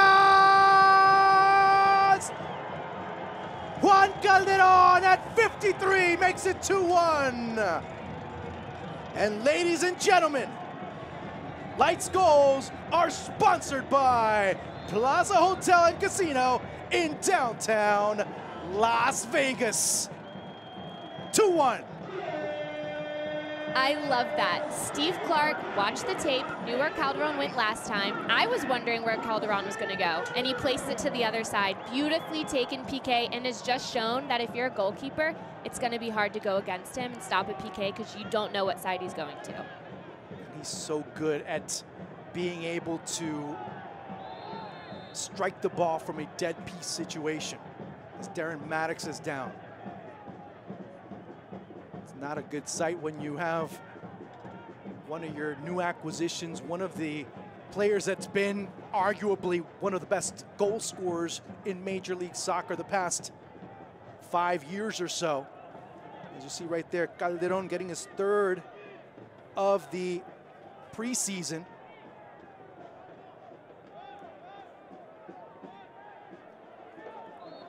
Another thing about Calderon is when we spoke with Isidro, he was saying anyone can make a PK or hit a really good set piece, but when it counts against an MLS team, when you're down 2-0 at home. Here's another break, and quickly Ferrinho comes off his line. That's just showing his confidence, his experience, being able to step up in those moments and bury the PK. Not just place it or take it, but bury it and put that away, making a statement. It's beautifully done. With authority, too. It was just like no hesitation, good pace, good location, too. So 2-1. And you start hearing the fans, we want Freddie, we want Freddie. Freddie was warming up, and Freddie was trying to convince Chelis to get him on. We'll see if he will get some action, but based on what we know, he will get some time. But a set-piece opportunity coming up for DC United. Ball into the air, Ferrinho. Clinging on to that ball temporarily, but a foul being committed in the process. 56 minutes of play, your thoughts so far? I still want to see the build-up and the finish in the run of play, but I cannot say enough about Calderon, how he stepped up for his team, really how he buried. That PK was beautiful, and especially knowing that he just made one the game before, just a week ago. I think that says so much about him as a leader on this team, as a player. I wanted a little bit better in the run of play. As this second half goes on, the game's going to continue to stretch out, and Las Vegas has to be aware and has to make good decisions about when to get forward, when to stay compact at the back, because their back four has been vulnerable way too many times when they get stretched out. De Leon knocks the ball back to Clark. His fans, as play continues to develop for DC United, as their transition play, well, it's been part of the reason why they're up. As Ulises Segura running, streaking down the middle of the pitch. Kobayashi marking him. The cross to Segura, anticipated nicely by the former Japanese international. O'Neal Fisher quickly resetting. Arriola. Kobayashi winning it, recovering it, but O'Neal Fisher bodying his way and preventing Isaac Diaz from advancing. Brillant. Birnbaum. Coming back is Stieber, but also coming back is Ulises Segura, who will most likely be in Russia. Ball set through, a nice opportunity, good chance here for DC United, but that ball a little bit too much pace as it was knocked in by Yamil Assad. De Leon recovers on the opposite side. DC United now with Segura at the controls, knocked away quickly by Portugal. Segura, as I mentioned, of course, Ulises Segura, part of the Costa Rican national team.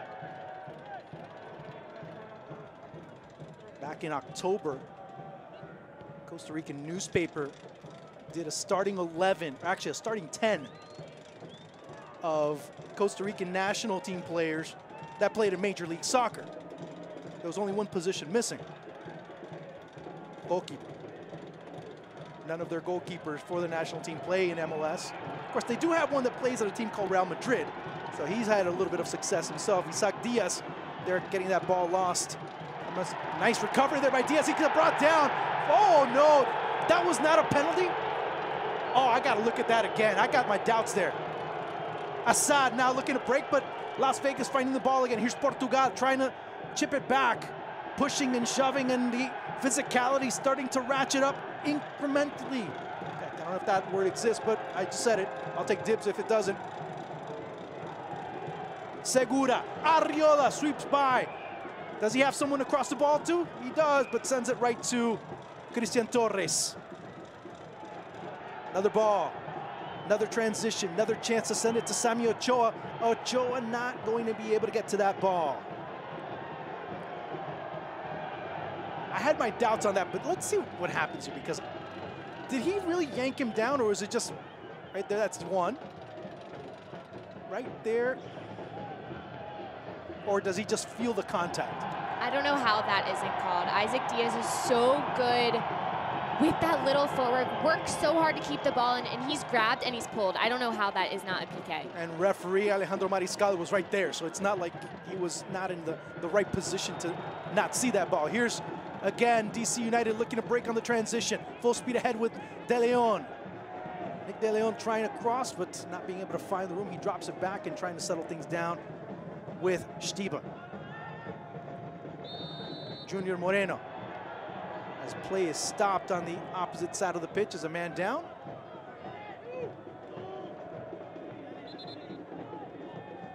I'm trying to see why play was stopped.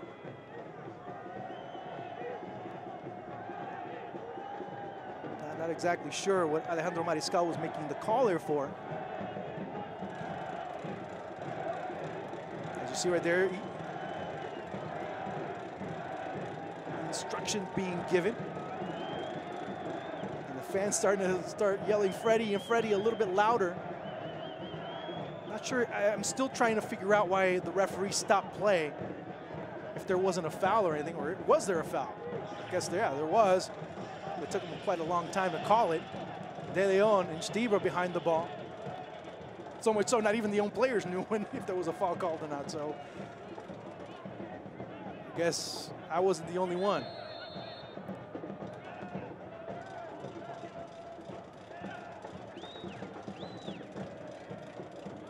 Coming on will be Freddie Adu. He'll be coming on for Cristian Torres. So we'll see how that ends up changing the shape potentially.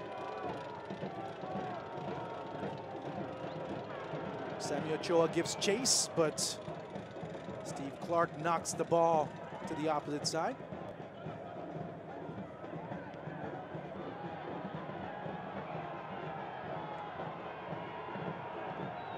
Calderon. Check that, was Ala Torre, now Kobayashi. Knocked away there by Brillant. Maybe a little slower, yeah. You see the fans cheering, and it's Freddie Adu coming on for Las Vegas Lights. Coming off will be Cristian Torres. So you bring an attacking midfielder slash forward, second forward if you will. You bring off your left back. You see a bit of change of shape. I mean, there has to be. There's no way that's just a straight substitution. I mean, you see Adu in the middle. So I'm interested in how that works out. Yeah, you won't be bringing Freddie Adu to play left back. That really wouldn't make a lot of sense. But I also don't think you're going to switch to the three back, because we saw what happened last game, and that didn't work out well, especially in this game when your center backs have already been caught by themselves. Throw in coming up as Isaac Diaz complaining. We've seen the intensity it's getting a little feistier out there. Throw into the area. Header, and not much effectiveness there by Garduño. Las Vegas scrambling back, and now the counterattack, as this is the preferred method of attack by DC United. Here's Darren Maddox. Arriola all alone by himself, and not being able to get to it, but Darren Maddox not giving him the best pass either. Not sure if he was trying to go to that far post, as he was trying to connect with Arriola somewhere in the middle, and that usually doesn't end up good. But look at the pace that he gets forward. There's no Lights player that is able to even challenge that. Someone's stepping to the ball, the others are dropping, which is fine, but he is just getting through that space, and that was a ball that was kind of in between. He tried to go far post. He also had Ariola there, wasn't able to find him. But that pace, the Lights are not able, at least they have not matched that. That's, I mean, for many teams that I've seen, it's always been a tough matchup to try and either equal or neutralize a player with the qualities of Darren Mattocks. So it was a tough task, and it's been a tough task so far tonight. Mattocks into space, going for Segura.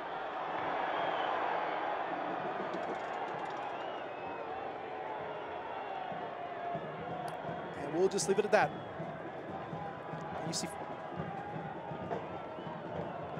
it's always great when you do an offside trap to put your hand up, but someone has to drop back just in case the referee doesn't call it, because you never know what can happen.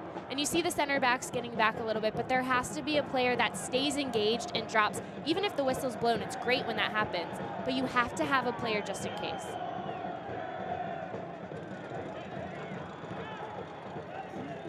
At times, it seems that they get a bit too generous and they start some kind of really defensively. At times you start to see where they're giving certain spaces and certain angles for DC United to attack on. It's Sammy Ochoa. De Leon. Knocked away deep. Climbing over was Garduño over the body of Darren Mattocks.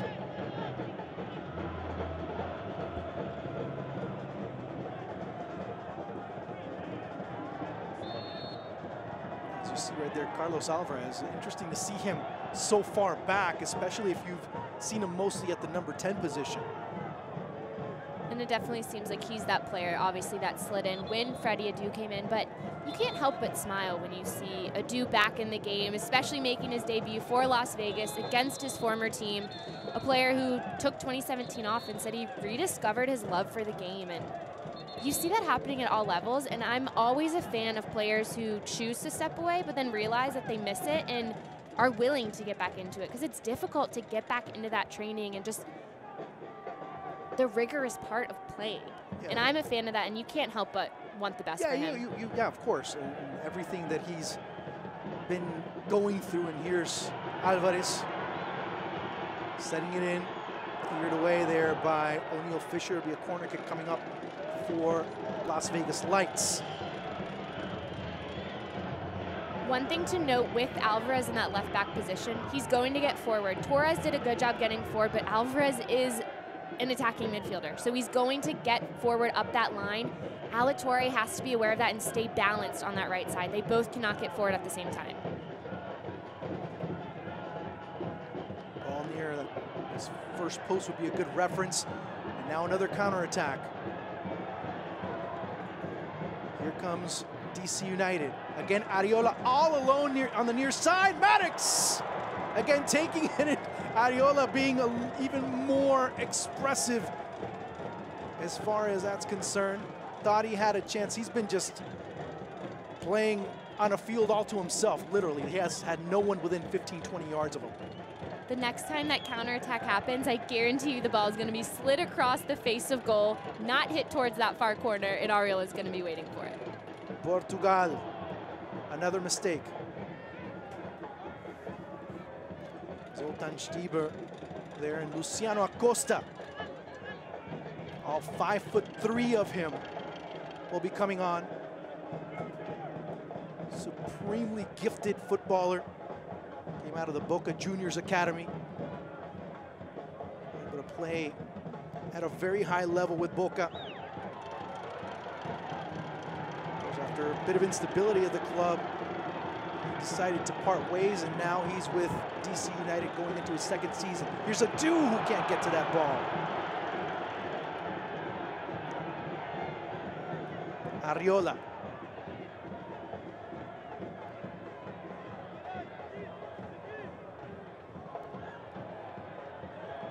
Again, back out wide. It's Yamil Assad, who's been rather quiet in the second half. As far as touches of the ball, he's been running back and forth with the rest of the offensive players as Assad goes down.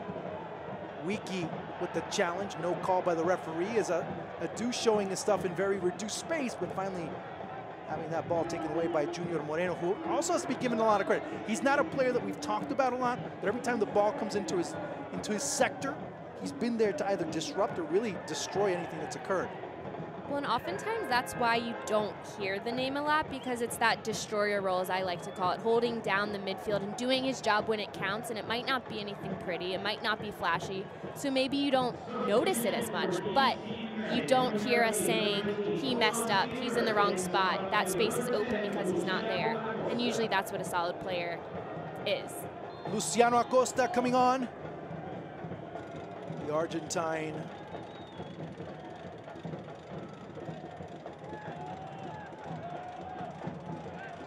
Ferrinho. Haven't seen him dribbling too much. Garduño. A la Torre. Adu gets the ball taken away. It's Kobayashi there to support, but quickly it goes to Ulises Segura. The run being made out wide by Darren Maddox. Good anticipation there by Isaac Diaz. As he's able to get the ball. Kobayashi in the middle. This is something we haven't seen a lot from Las Vegas. And until that turnover was really good, just the ball movement, maybe shorter passes here, they're switching the field, and they were able to slide side to side. Alvarez now playing essentially as a left back. Acosta looking for Segura, anticipated nicely by Garduño, and he's telling, come on guys, let's get out of here. Shot from outside. Hitting the sign, and here, as far as this second half is concerned, we need to see a little bit more from Las Vegas, I think. Yeah, and it's just with more intensity. I think we all want Freddie Adu to do well. You hear the team, you hear the fans chanting for wanting him. When he's now in that attacking mid-roll, which is so important and has been so important to this Las Vegas attack, he gets the ball, and it's just a step too slow, or it's just a step backwards when they need to find the space forward. It's just a little bit quicker, a little step faster, and that'll allow them to build forward because they're getting caught in the midfield, turning the ball over and getting dispossessed. You know who else I want to see to do well? Who? Your Southern Las Vegas nonprofit organization, as they can get $5 back with every ticket purchased over at lightsfc.com. Visit lightsfc.com/kickback for more details.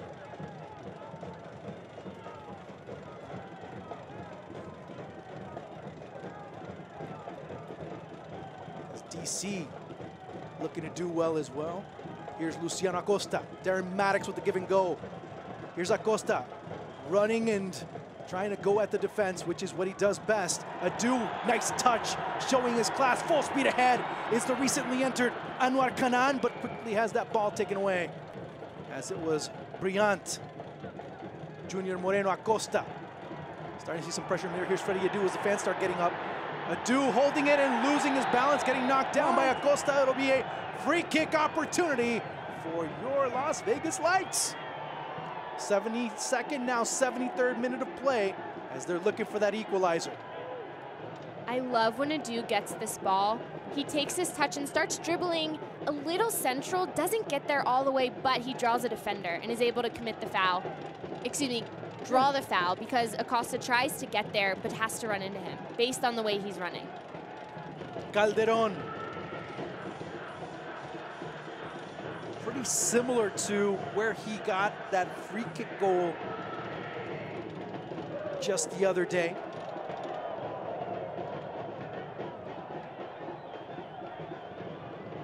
Four-man wall, five-man wall. Looking to disrupt a little bit is Alvarez. Also Garduño. Or will Adu take it? He's set up for a left-footed shot. Something we saw in the last game also was Wiki on the end, lining up with the far post and kind of just bending out of the way to get in the way of the wall and create that space. But we saw Calderon switch it up on the last PK. Sure, why not? Calderon. Calderon! Just wide.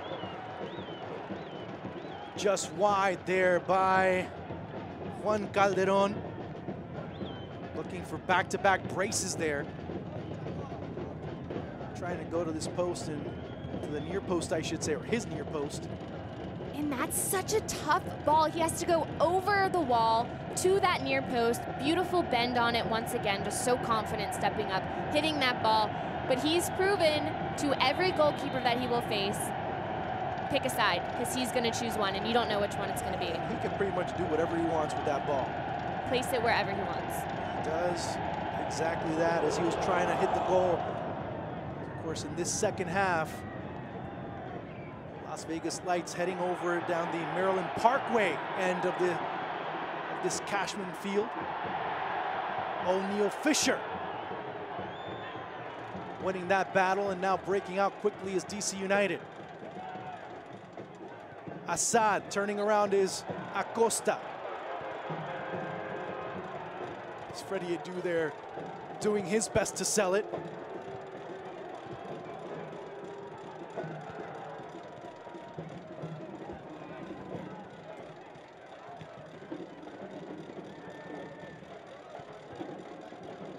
Seems like one of the fans is having a good time with his little trinket, just spinning it around, spinning it around. Good for him. And he happens to be right by our microphone. Yeah. Good. He wants to join us next time, he could. More than welcome to. Arriola swinging it out wide, but nicely done by Carlos Alvarez to fend that ball off. Portugal, as you can call him, El Hombre. Alvarez. That just shows how versatile Carlos Alvarez is. He can play at the 10, he can play at the 3, he can play in different positions, pretty much wherever Chelis wants him to. And it's so important if he's in that outside back position to have a player with an attacking mind, because maybe he isn't always physically getting forward, but he has that in the back of his head and is looking to connect and create from that position, which most teams want outside backs that want to get forward, or at least that see the game in that way. So it says a lot that you see him getting forward, he can still defend, but obviously if you need an attacking midfielder, he's your guy.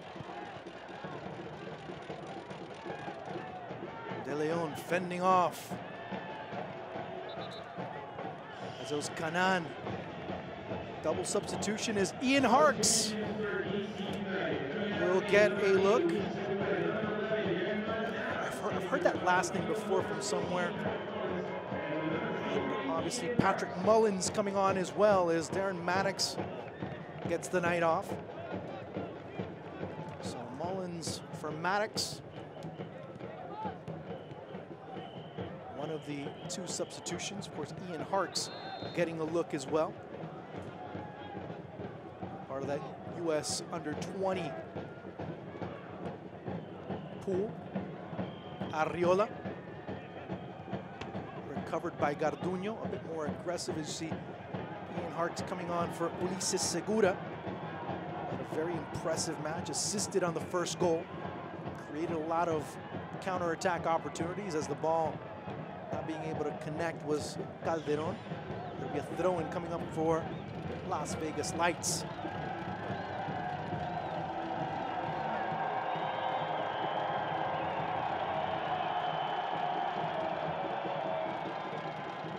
Ball coming through and Adu recovering it.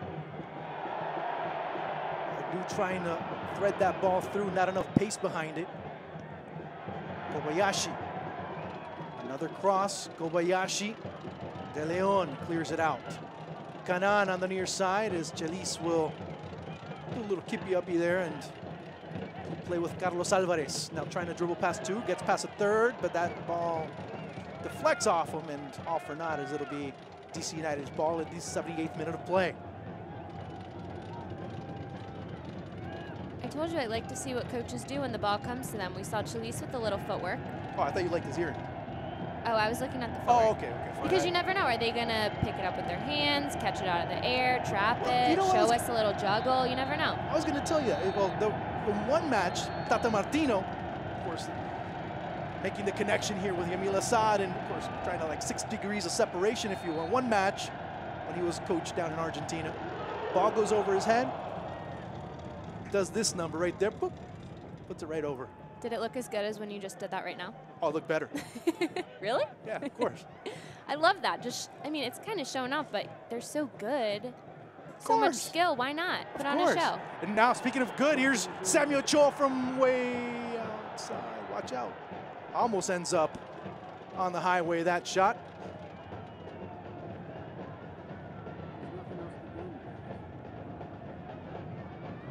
Waiting for the ball boy to get that ball, as you see right there.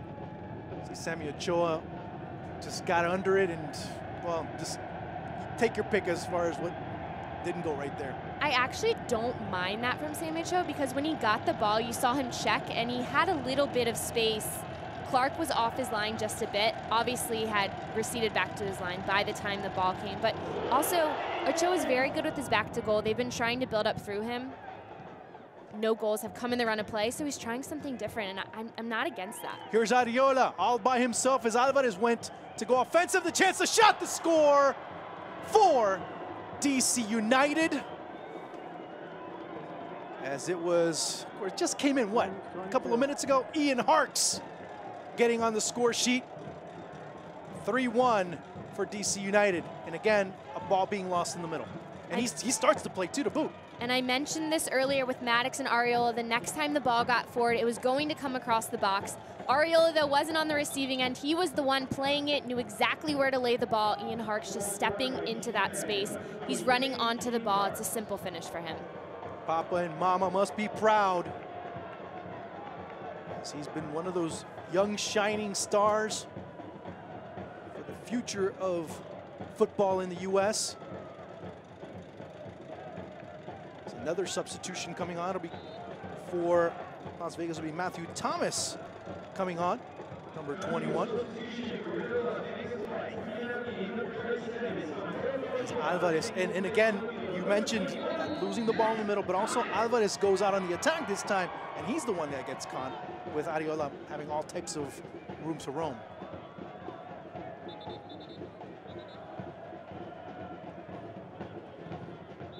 As Ancelis upset, but also looking to see what he can do and what he can say to make adjustments. You start seeing that, Morgan. Where do you start to analyze this as right there, number 13, Juan Herrera Perla coming on.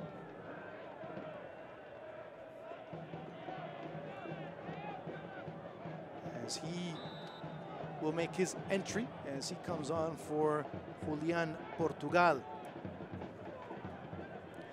Acosta, slaloms past 2, slaloms past 3. Here's Arriola going up against Wiki. Has 2-3 options, neither one gets the ball, and the fourth one watches it go by, and Jamil Assad. When you're asking about kind of the analysis of the game and what I thought, if we clip every single good opportunity from DC where they have a chance, it's the same exact thing. The ball is played through, either slipped between the two center backs or a center back and an outside back on both sides. An outside back is caught high, and it slipped through, there's a player running on. The same exact thing, right and left. So if you're asking for my analysis, it's that defensively it has to be tighter. I love when outside backs get forward, but it can't happen all the time. It doesn't need to happen all the time. You're a defender. You have to be aware of your defensive responsibilities. And sometimes that's staying home when you want to get forward, just so you're tight and aware of that attacker. It's interesting you say that. We love when they go up, but coaches lab wouldn't come back. That's really what it comes down to be, I mean, in all seriousness. I'm a former outside back, loved getting forward. That was my favorite thing. Getting forward into the attack, crossing, but sometimes you just can't go, especially when you've been beat and the ball is turning over in the midfield. It's not that it's just the outside back's responsibility. It's the breakdown in the midfield as well when the ball's turned over, or up higher when the forward turns it over. But because of that, you cannot go forward at all times, especially if the outside back on the other side's forward. Both definitely can't go forward at the same time. I mean, but at the same time, and I'm going to take it from your end as well. Is there some communication? And I know the answer as well, having played, pretty much played in a position like that, as play now continuing. I'll get back to you in just a second on that. That ball sweeps right aside and not much going on. Bruno Miranda, Chris Durkin, and Chris Odoy Atsem come on for Ben Olsen.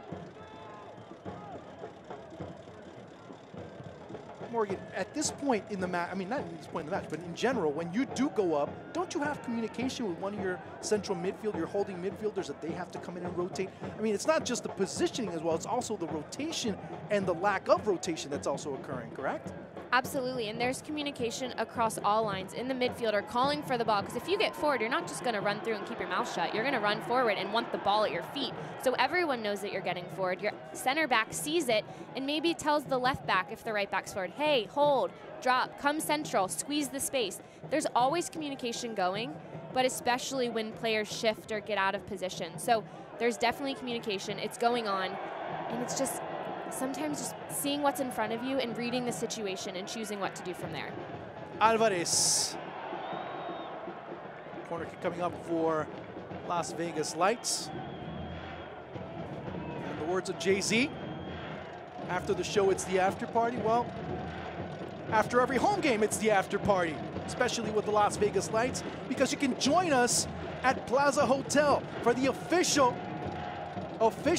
post-game party featuring live music, $5 match day margaritas, and your Las Vegas Lights. I hope to see you there, because Morgan definitely will be there, just to let you know.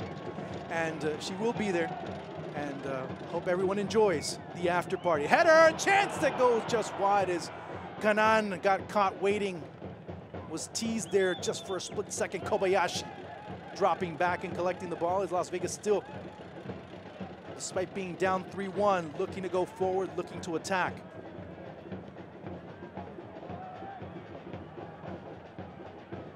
First touch there for the young Odoyatsem. Assad. Durkin. Ever since I've seen him, the first time I got to see him happened to be in Panama City for the CONCACAF Under-17 Championships. And Durkin was just so solid with the United States, of course, part of that World Cup team as well. You see right there the challenge and the foul by Garduño.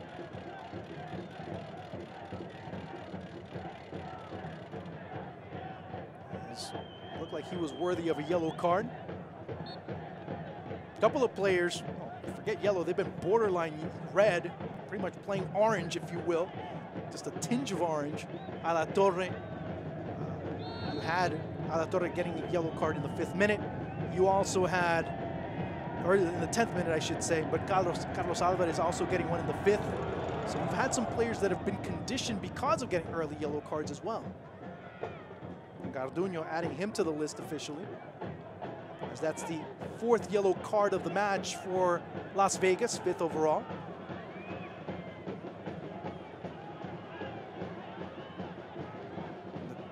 Attempted cross by Kanan, and it'll be a corner kick coming up.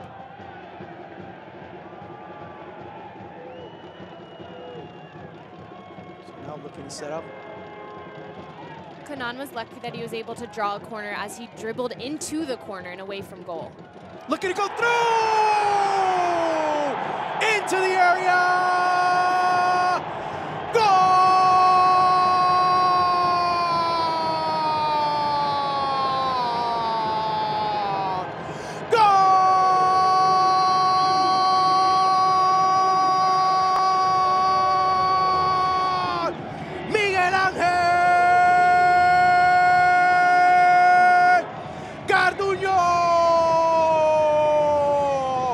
Says by Freddie Adu.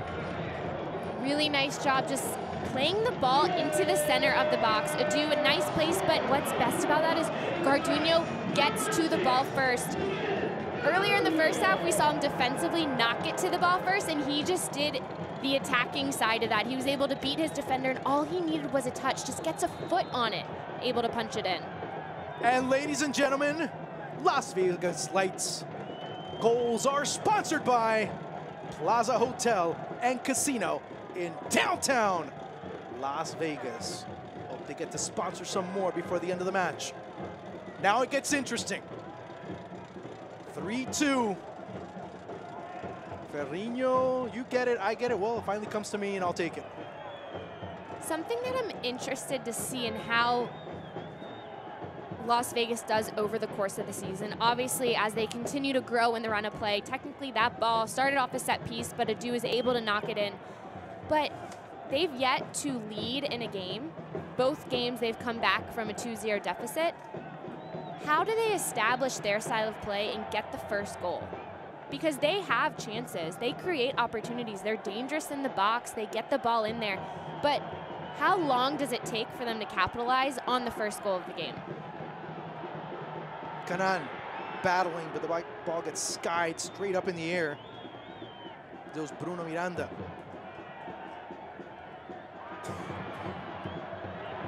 Kobayashi. We're in the final 90-plus seconds of the match, plus whatever stoppage time is given by referee Alejandro Mariscal. As the fans now are getting a little more excited, the smoke starting to emerge. Garduño feeling inspired once again as he becomes the second player in Las Vegas Lights history to score a goal. Alatorre launching it into the 18, comes down to do!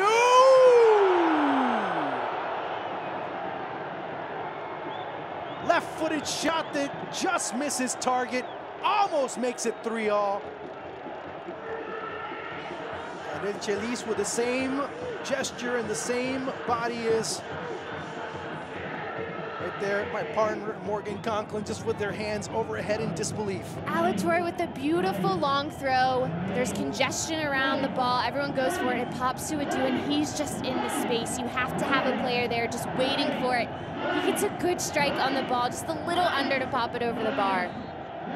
Final few seconds, so much time. 1 minute of stoppage time will be given. And of course, stoppage time is brought to you by none other than La Bonita, the official grocery store of your Las Vegas Lights. See if the Lights can muster up one more attack. Chris Durkin.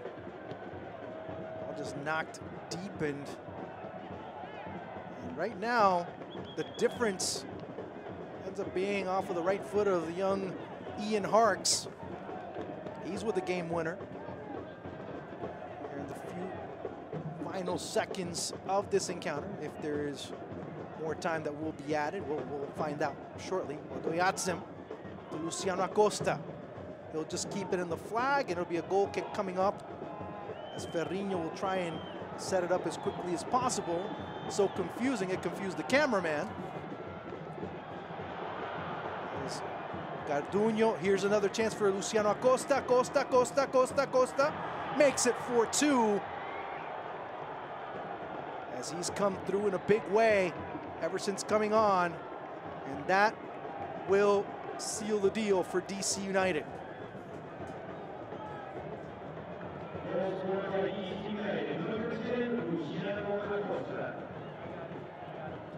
As the time ticks down, you have to be able to close out a game. If you're Ferrinho, just get under the ball. You know he's good at set pieces, and he's trying to get that ball into the attack to give his team a chance. Muffs the kick. That's the easiest goal Acosta may ever score. It's right to him. He has so much time. It's just focus, especially as the game closes out. That's actually got to start all over again, is Canan was on the opposite side of the pitch. And for Luciano Acosta, that'll be his third goal of the preseason. And those types of mistakes have been kind of like driving a Ferrari with their emergency brake on. And that's pretty much the story from Las Vegas, as DC United with a 4-2 victory over your Las Vegas Lights. Your final thoughts? Mistakes caused by Las Vegas leads to Las Vegas's defeat. It's that simple. They're able to compete. They have the energy, they have the fight, they're creating chances, but their own mistakes are what lead to these goals against and put them in a tough position and put them in a hole that they have to then climb out of. It's promising. It's a good start. They have the framework to be a really strong team. It's just putting it together. Like that headline, and I'll keep that in mind. But ladies and gentlemen, don't go away. We got more in the post-game show coming up after this. 4-2, the final score. Somerville. Coupon. Somerville. Paul Dean. Oh, reminder.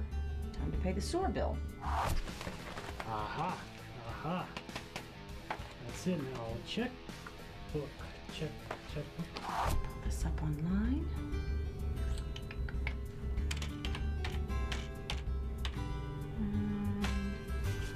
Done. Where are the stamps? Where are the stamps?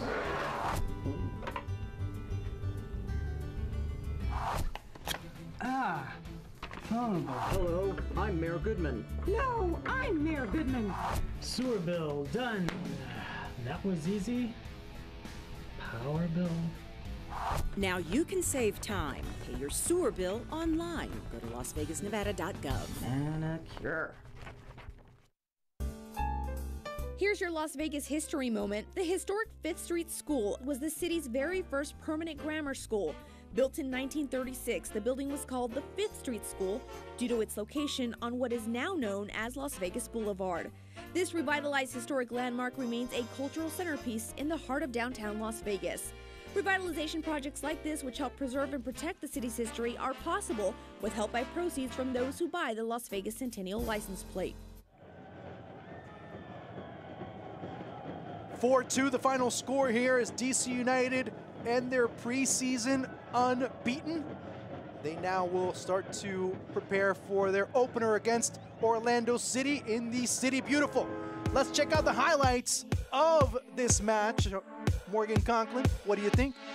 Well, early on, we definitely saw Las Vegas bringing the energy that they needed, but this first goal for DC United, they take advantage of an opportunity in the midfield, a great ball that slid into a space when a defender was out of position, which happens, but it's the awareness of DC to see that and to play the ball there.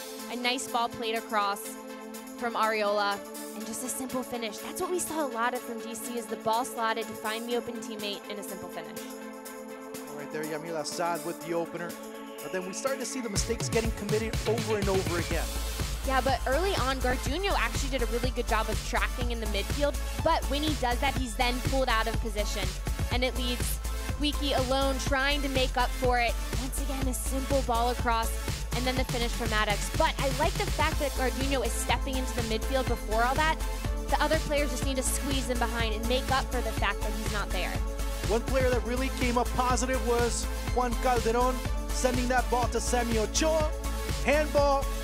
And of course, he wants to take matters into his own hands, or at least into his own right foot. Does so, puts it in. Third goal of the preseason for Juan Calderon.